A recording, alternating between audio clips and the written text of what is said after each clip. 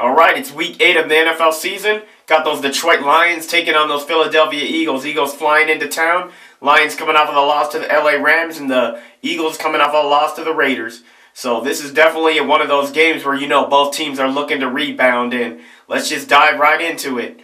Starting with the Eagles, I think what they want to do offensively is kind of like what I think the Lions are trying to do. They want to be able to run the football and, set up a lot of play action stuff, and I think that's where the Eagles are definitely going to be at their strongest, even though I don't think they've been very consistent at running the football as where I think they should be or could be, especially with Hurts at quarterback. That's like a dual threat there. And on the flip side, defensively, I think the Eagles do like a lot of things, as far as movement, and I think they want to get at the quarterback. I mean, who doesn't want to get at the quarterback, kind of like mess around with that stuff, but they definitely got some speed out there, so that's definitely something to count for. And on the flip side, looking at the Lions offensively, like I said, I think they want to be able to try and run the football here, set up the play action. So I think whoever's able to run the ball the best in this matchup, is definitely going to have a nice advantage, not only throughout the game, but especially going down to the fourth and possibly even closing the game out, depending on which team has the lead or not. As far as the Lions defense, same deal. I think they want to try and get to the quarterback, but at the same time, you want to be able to stop the run, because I think that's going to be the main thing. Whichever team who can shut down the run the best is definitely going to have that heavy advantage, and ultimately could be the team who actually ends up winning this game.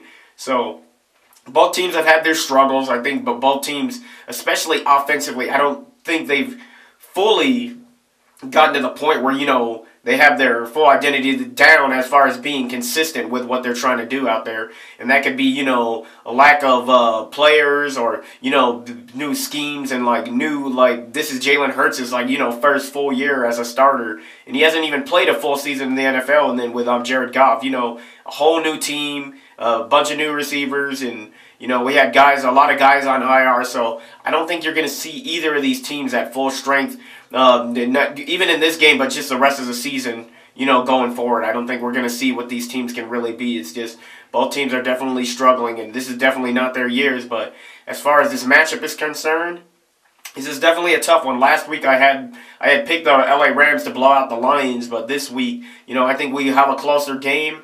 It's kind of tough for me to choose because, like I said, there's a lot of inconsistencies on both sides.